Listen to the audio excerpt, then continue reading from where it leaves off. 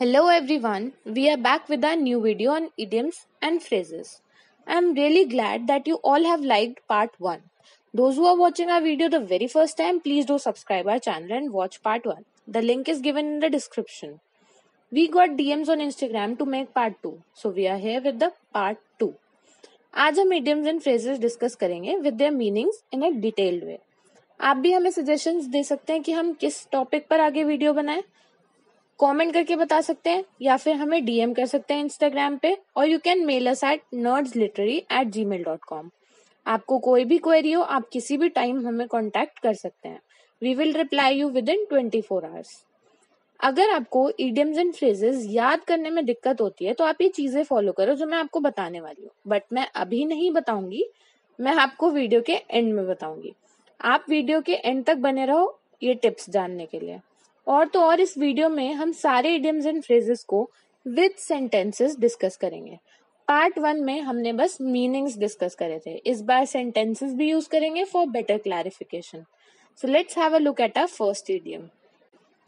To beat about the Bush, to omit the main points of any topic often intentionally. यानी इधर उधर की बात करना या जानकर टॉपिक पर बात ना करना और बात को ऐसे घुमा देना जैसे उसको हमने सुना ही नहीं है. Do not beat the Bush, come to the point. That means बात मत घुमाओ, सीधा पॉइंट पर आओ, मतलब सीधा मुद्दे की बात करो. Next, to die in harness. That means to keep on working till the end. यानी अपनी आखिरी सांस तक काम करते रहना. ऐसे लेजेंड्स वैसे काफी कम होते हैं. जब कोई ऐसा करता है कि काम करते करते किसी की डेथ हो जाती है, उसके लिए इसको हम यूज करते हैं. To die in harness. Shri Lal Bahadur Shastri died in harness. यानी उन्होंने अपनी आखिरी सांस तक काम करा था. यस, बिल्कुल करा था. And he was a great man. We can not forget his contribution towards our country. Let's have a look at another idiom. To add fuel to the fire. That means to make a problem worse. सीधा साधा कहा जाए तो आग में घी डालना. ऐसी कोई बात जिस पर पहले से ही डिस्प्यूट हो और उस पर ऐसे और कमेंट्स दे देना कि वो बात और बढ़ जाए, उसको हम बोलते हैं add fuel to the fire. कि भाई तुमने तो आग में और घी डाल दिया, पहले से ही दिक्कत थी, तुमने दिक्कत को और बढ़ा दिया. सेंटेंस देखते हैं. People are already unhappy. And if the government allows oil prices to increase, it will just be adding fuel to the fire. यानी लोग ऑलरेडी खुश नहीं हैं और अब भी गवर्नमेंट ने प्राइसेस बढ़ाए ऑयल्स के, तो ये उनकी प्रॉब्लम को और वर्स्ट करना हो जाएगा. एंड फिर हम यूज करेंगे इडियम को to add fuel to the fire. Next, to keep pace with. That means to go or make progress at the same speed as someone else. यानी किसी की स्पीड को मैच करना. अब हम एग्जाम्पल देखते हैं. अगर किसी क्लास में कोई न्यू कमर है, उसका एडमिशन लेट हो, तो उसको मैच करना पड़ता है बाकी स्टूडेंट्स के साथ जो वो ऑलरेडी पढ़ चुके होते हैं. वो पढ़ना पड़ता है उस नए स्टूडेंट को जल्दी जल्दी ताकि वो उनके बराबर आ जाए. Example, it was difficult for the newcomer to keep pace with the students of the class. I hope it is clear and आपको समझ आ रहा होगा ना बेटर वे. एज अब हम सेंटेंसेस भी देख रहे हैं एंड मेरे अकॉर्डिंग जब हम सेंटेंसेस देखते हैं किसी चीज में और सेंटेंसेस को यूज करते हैं तो हमें उसकी यूसेज भी समझ आने लगती है कि ये रियल वर्ल्ड में कैसे यूज करे जा सकते हैं. Next, to play false. That means to betray someone. इसका मतलब है किसी को धोखा देना. आई relied on his help but he played the false. यानी मैं उसकी हेल्प के लिए डिपेंडेंट था उस पर, बट उसने मुझे धोखा दे दिया, यानी बिट्रे कर दिया. नेक्स्ट देखते हैं. To rain cats and dogs. That means to rain heavily. जब काफी ज्यादा बारिश होती है तब हम ये इडियम यूज करते हैं. हिंदी में कहें तो मूसलाधार बारिश हो जब भी होगी तब हम ये इडियम यूज करेंगे to rain cats and dogs. It rained cats and dogs yesterday. हम ऐसा कह सकते हैं, मतलब यानी कल ज्यादा बारिश हुई थी, बहुत ज्यादा बारिश पे हम ये इडियम यूज करेंगे. नेक्स्ट देखते हैं. To break the ice. To do something as a means of reducing or eliminating shyness, awkwardness, tension और unfamiliarity. यानी कुछ ऐसा करना कि अगर आप कहीं गए हो और आपको वहां कोई नहीं जानता है तो कुछ बोलना या ऐसा करना जिससे वो ऑकवर्डनेस हट जाए, सब कंफर्टेबल फील करें, आप भी और सामने वाला भी. सेंटेंस देखेंगे. After a long silence Shyam broke the ice. काफी टाइम चुप रहने के बाद श्याम ने साइलेंस ब्रेक करा, यानी उसने वो ऑकवर्ड सिचुएशन को खत्म करा एंड बात स्टार्ट करी. आप चाहो तो अपने सेंटेंसेस भी खुद बनाकर देख सकते हो ताकि आपको समझ आए कि आपको ये रियली आ रहे हैं समझ में या नहीं आ रहे हैं. नेक्स्ट देखते हैं. To break the news.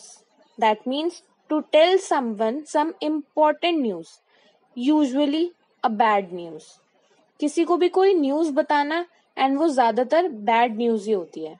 आसान तरह से कहें तो किसी को कोई बुरी खबर सुनाना. He broke the news of his son's death to him. जैसे कि हमने देखा कि सेंटेंस में भी बुरी खबर सुनाई जा रही है. Let's move on to the next idiom. To carry the day. That means to be successful or victorious. It means किसी भी चीज में जीत हासिल कर लेना, सक्सेसफुल हो जाना. If war breaks out, India will carry the day. अगर कोई भी वॉर होता है तो इंडिया जीत जाएगी. ये बात तो वैसे सच है, हमें हमारी कंट्री पर पूरा भरोसा है. कोई भी सिचुएशन हो, वी विल विन. अभी भी हम देख सकते हैं जैसे कि कोरोना वायरस एक पैंडेमिक है, उसने हमें इतना अफेक्ट कर रखा है कि हम सब के सब अपने घरों में बंद हैं. इस लॉकडाउन में रहना पड़ रहा है ताकि हमें कुछ ना हो जाए. तो हमें पूरा भरोसा है कि हमारी कंट्री इस चीज का तोड़ निकाल देगी. दैट मीन्स हम यहाँ पे यूज कर देंगे उस इडियम का, to carry the day. We will look at our next idiom. To pocket an insult. That means to bear insult. Insult का मतलब है अपमान, एंड अपमान को जब सहा जाए तो उसे हम कहते हैं to bear an insult. Sentence देखते हैं. When her friend insulted her she pocket this insult. That means जब उसके दोस्त ने उसकी इंसल्ट करी तो वो इंसल्ट को सह गई. Next. To leave no stone unturned. That means try every possible course of action in order to achieve something. That means कुछ पाने के लिए अपनी पूरी जान लगा देना. He left no stone unturned to gain his objective. यानी उसने अपनी पूरी मेहनत करी जो जो वो कर सकता था ताकि वो अपना ऑब्जेक्टिव अचीव कर सके, अपने अपने एम को पा सके. नेक्स्ट. अ वाइट एलिफेंट.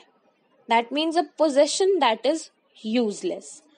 यानी कोई ऐसी चीज जिसकी जरूरत नहीं है, और स्पेशली उसको कहा जाता है जो महंगा होता है. ये टर्म इसलिए भी यूज करा जाता है क्योंकि व्हाइट एलिफेंट काफी रेयर होता है एंड नॉर्मली किसी एक्सपेंसिव गिफ्ट को ही डिनोट करता है. The big garden square is a white elephant in my city. यानी उस बड़े गार्डन की कोई जरूरत नहीं है सिटी में, तब भी वो वहां है, तो उसके लिए हमने व्हाइट एलिफेंट से उसे डिनोट करा है. नेक्स्ट देखते हैं. An apple of Discord. That means root of quarrel. यानी हम कह सकते हैं झगड़े की जड़, जिसकी वजह से लड़ाई झगड़ा हो या हर किसी छोटी बात पे कोई प्रॉब्लम क्रिएट कर दे कोई, उसके लिए हम ये इडियम यूज करेंगे. This pen is an apple of Discord between two friends. यानी इस पेन की वजह से ही दो दोस्तों में लड़ाई हो रही है, तो यही है झगड़े की जड़. Next. Bye leaps and bounds. That means very quickly और rapidly. जब कोई चीज जल्दी जल्दी हो जाए तो उसे हम ये इडियम कह के रेफर करते हैं, by leaps and bounds. Her health is improving by leaps and bounds. उसकी हेल्थ जल्दी जल्दी ठीक हो रही है, इसलिए हम यहाँ पर ये वाला इडियम यूज करेंगे. नेक्स्ट देखते हैं. Alphabet soup. That means a confusing or confused mixture of things. कोई भी चीज काफी कंफ्यूजिंग होना या फिर ढंग से समझ ना आना कि इतना कुछ हो उसके अंदर. Just look at the telephone book.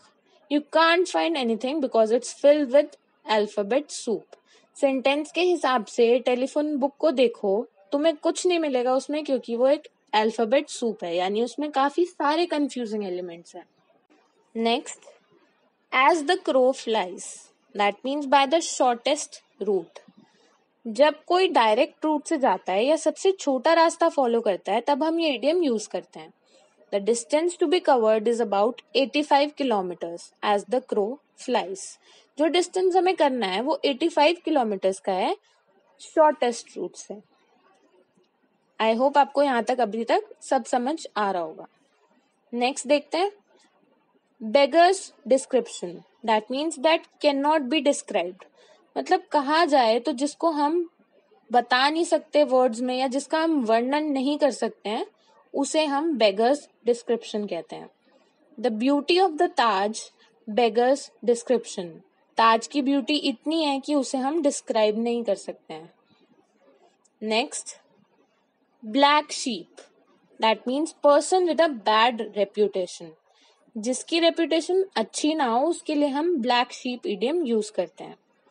My cousin is seen as the black sheep in our family. I hope अभी तक जो हमने डिस्कस करा है वो आपको समझ आ रहा है. अगर आपको कोई भी डाउट है तो आप कमेंट करके बता सकते हैं, नहीं तो आप हमें डीएम कर दें इंस्टाग्राम पे. आवर आईडी इज literary_nerds_ या फिर आप हमें मेल भी कर सकते हैं nerdsliterary@gmail.com. आपको जो भी डाउट होगा हम वहां पर क्लियर कर देंगे. आप हमें सजेशंस भी दे सकते हैं जैसे मैंने आपको स्टार्टिंग में बताया था. हम नेक्स्ट वीडियो उसी टॉपिक पर बना देंगे. Let's move on. Back to square one. That means returning to the starting point. जब आप किसी चीज में फेल हो जाते हो या आपको उसके आगे कुछ नहीं दिखता, it's just the end, and आप वापस से बिगनिंग पर आ जाते हो, तब हम ये इडियम यूज करते हैं back to square one. If the company does not accept our proposal, we will be back to square one. It means अगर कंपनी ने हमारा प्रपोजल एक्सेप्ट नहीं करा तो हम वापस से बिगनिंग पर आ जाएंगे, मतलब स्टेप 0 से शुरू करना पड़ेगा वापस. Next crash and burn. That means to fail completely. इस इडियम का हम ज्यादातर तब यूज करते हैं जब कोई थकावट से या किसी बड़ी गलती की वजह से फेल हो जाता है. Stress can cause over achievers to crash and burn. Stress की वजह से जो लोग काफी अचीवमेंट्स गेन कर चुके होते हैं वो भी फेल हो जाते हैं, तो हमें स्ट्रेस नहीं लेना है. Next crossed swords. That means disagree. किसी चीज पर असहमति दिखाना, यानी कोई डिफरेंट ओपिनियन प्रेजेंट करना. I have crossed swords with Rahul on a number of issues. That means मेरे काफी डिसएग्रीमेंट्स हुए हैं राहुल से बहुत सी बातों पर. मेरा पॉइंट और उसका पॉइंट अलग अलग है. जब ऐसी सिचुएशंस आएंगी तो हम ये क्रॉस वर्ड्स इडियम का यूज करेंगे. Next cry over spilled milk. That means to complain about a loss from the past. किसी चीज के बारे में सोचना जिसका पास्ट में नुकसान हो चुका है ऑलरेडी, तो हम ये इडियम यूज करेंगे. सेंटेंस देखते हैं. I know you did not mean to break my phone, so there is no use in crying over spilt milk now. That means मुझे पता था कि तुमने मेरा फोन इंटेंशनली नहीं तोड़ा है, सो अब कंप्लेन करने से कोई फायदा नहीं. Cut and dried. That means readymade. यही मतलब हुआ बना बनाया. We are aiming for guidelines, not cut and dried answers. That means हमारा एम है कि हमें गाइडलाइंस चाहिए, ना कि बने बनाए answers. Next be born with a silver spoon in the mouth. That means born in a rich family. किसी रिच फैमिली में पैदा होना.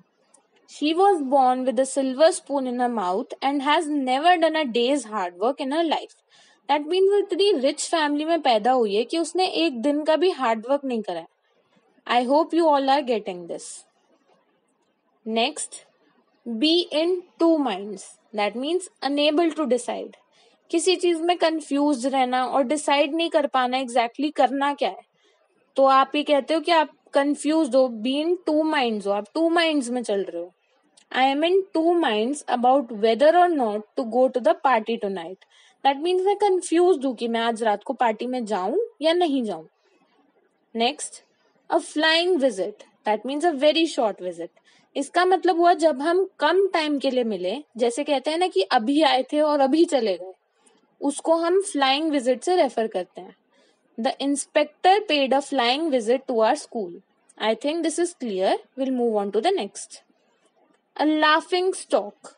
That means an object of laughter. कोई मजाक या हंसाने की जब वजह बनता है तो उसे हम इस इडियम से रेफर कर देते हैं. Sunny is the laughing stock of our class. यानी सनी क्लास में सबको हंसाता है, उसका मजाक बनता है. जब ऐसा कुछ होगा तो हम यही इडियम यूज करेंगे, लाफिंग स्टॉक का. Next, against the clock.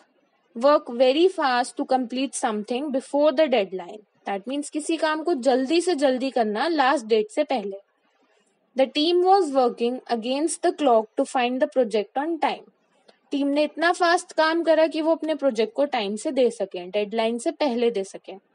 वैसे तो अगर आप कहीं भी काम करोगे तो आपको अगेंस्ट द क्लॉक ही काम करना पड़ेगा, क्योंकि आपको सैलरी तभी मिलती है जब आप आराम से उनका काम डेडलाइन से पहले करके दे दो. You have to be very efficient. Next, a drop in a bucket. That means a very insignificant amount. यानी काफी क्लियर है ये कि काफी कम अमाउंट होना. What we were paid for our work was a drop in the bucket. That means कि जो काम हम कर रहे हैं उसके लिए हमें जितना पे करा जा रहा है वो काफी कम है. सबको यही लगता है, वैसे जो काम वो कर रहे हैं वो काफी ज्यादा होता है. Next, as clear as mud. That means impossible to understand. यानी समझने में मुश्किल होना या समझ ही ना आना. The computer manual was as clear as mud, so we stopped reading it. That means computer का मैनुअल इतना डिफिकल्ट और कंफ्यूजिंग था कि इसलिए हमने उसे पढ़ना ही छोड़ दिया.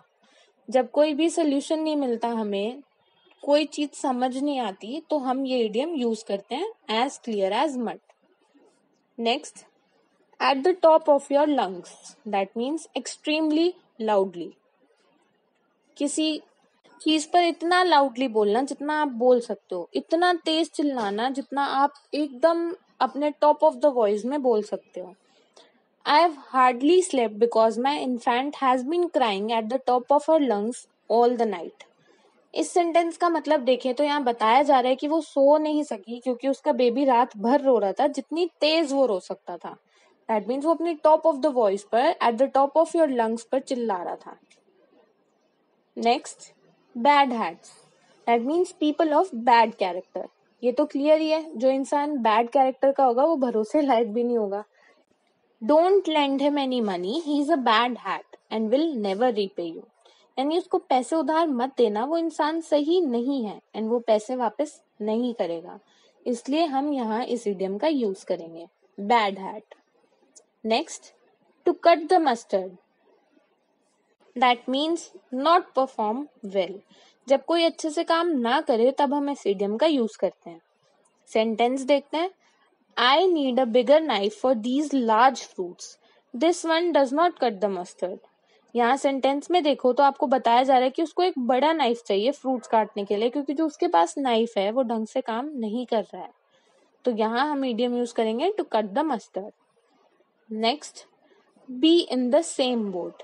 That means be in same difficult circumstances as others. किसी ऐसी सिचुएशन में होना जिसमें दूसरा भी है. कहते हैं ना, एक ही नाव में सवार होना. She is always complaining that she does not have enough money, but we all are in the same boat. That means वो हमेशा कंप्लेन करती है उसके पास पैसे नहीं है, बट हम सेम बोट में हैं, यानी मेरे पास भी नहीं है. अब फिर से हम एग्जाम्पल देखें तो आजकल हम सेम बोट में हैं. कोरोना वायरस की वजह से लॉकडाउन में सब घर पे बैठे हैं, तो we are all in a same boat. Next, a safe pair of hands. That means a reliable person. ऐसा इंसान जिस पर ट्रस्ट करा जा सकता है कि वो सारा काम ढंग से करेगा without causing any trouble. Colleagues regard her as a safe pair of hands. I hope this is clear. Now we will move on to the next idiom. A hot potato. That means a controversial issue. ऐसी difficult situation आना कि समझ ही ना आए कि decision लेना क्या है और कैसे मैनेज करना है सब. The party members are not speaking on this topic as it is a political hot potato. That means party members ने उस टॉपिक पर कोई बात नहीं करी क्योंकि वो एक कॉन्ट्रोवर्शियल टॉपिक था. Next, leopards can't change its spots. That means it is impossible for one to change one's character. जब कोई किसी को चेंज ना कर सके कितनी भी कोशिश करके, तो हम ये इडियम यूज करते हैं.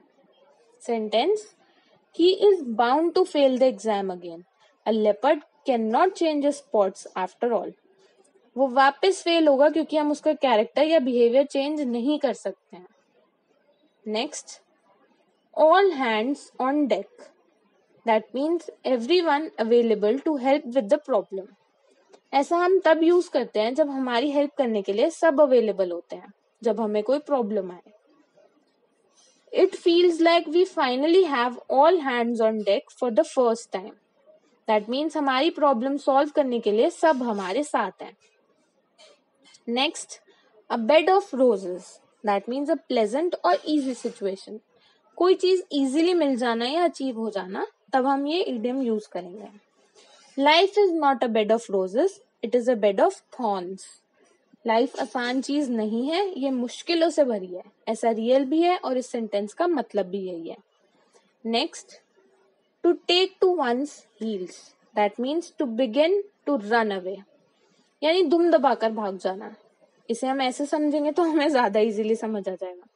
The thief took to his heels at the site of policeman. इसका मतलब हुआ चोर दुम दबाकर भागा पुलिस को देखते ही. सो ये थे हमारे 40 idioms and phrases. ये हमारा पार्ट 2 था. आई होप आपको पार्ट 1 जितना पसंद आया था, पार्ट 2 भी उतना ही पसंद आएगा. जिसने पार्ट 1 नहीं देखा है वो देख सकते हैं, लिंक डिस्क्रिप्शन में गिवन है. हमारी वोकैब की प्लेलिस्ट का लिंक भी डिस्क्रिप्शन में गिवन है, आप उसको भी चेकआउट कर सकते हैं. एंड यस, हम ऑलमोस्ट सारे सोशल मीडिया हैंडल्स पर हैं, जस्ट फॉर यू ऑल. आप हमें कहीं भी कॉन्टैक्ट कर सकते हैं, we will help you out. And जैसे कि मैंने पहले कहा था वीडियो में कि एंड में मैं आपको कुछ टिप्स दूंगी इडियम्स एंड फ्रेजेस को याद करने के लिए. So here I am. सबसे बड़ी टिप है कि आपको रट्टा नहीं मारना है. Stop cramming. आराम से समझो, सिचुएशन से रिलेट करो, लोगों से रिलेट करो, तो आपको एकदम से याद हो जाएंगी चीजें. जब आप किसी चीज को रिलेट करके याद करते हो तो वो आपको ऑल टाइम याद रहता है. सेकेंडली, आप ये मत सोचो कि एक ही दिन में सारा पढ़ लोगे और याद कर लोगे. थोड़े थोड़े इडियम्स एंड फ्रेजेस रोज पढ़ो. इतना लोड मत लो यार अपने ऊपर. जिसकी जितनी कैपेसिटी है वो उतना ही पढ़ो. कुछ लोग होते हैं जो जल्दी जल्दी लर्न कर लेते हैं, तो वेल एंड गुड. आपसे जितना हो पा रहा है आप उतना करो. एंड एक पॉइंट और है, अगर आप कोई एग्जाम दो या कोई previous year question paper solve करो, तो जहां जहां आपको न्यू इडियम्स दिखें वो आप नोट कर लो एक जगह पर.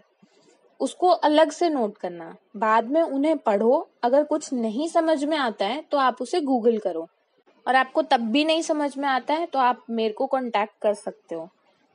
मैं तो रेडी हूँ आपके सिंगल डाउट्स लेने के लिए भी. आप मेहनत करो, मैं आपके साथ मेहनत करने को तैयार हूँ. आपको जिस भी टॉपिक में हेल्प चाहिए मैं आपको बता दूंगी. आपको कमेंट सेक्शन में नहीं पूछना है, आप मत पूछो. आप डीएम कर दो, मेल कर दो, कैसे भी पूछ लो आप. I am ready to tell your doubts. यही कुछ पॉइंट्स हैं जिनको आप ध्यान में रखोगे तो इडियम्स एंड फ्रेजेस भी आपके लिए खेल रह जाएगा.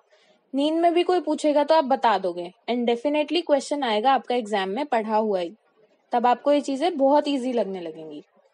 एंड यस, आप हमें इंस्टाग्राम पर भी फॉलो कर सकते हैं. हमारी आईडी है literary_nerds_.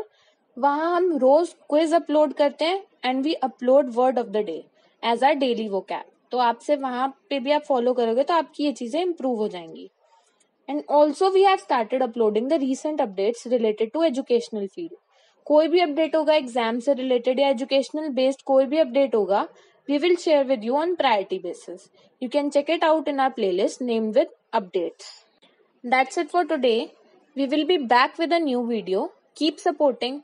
Stay home, stay safe and stay connected for more such videos. Please subscribe our channel Literary Notes. Thank you.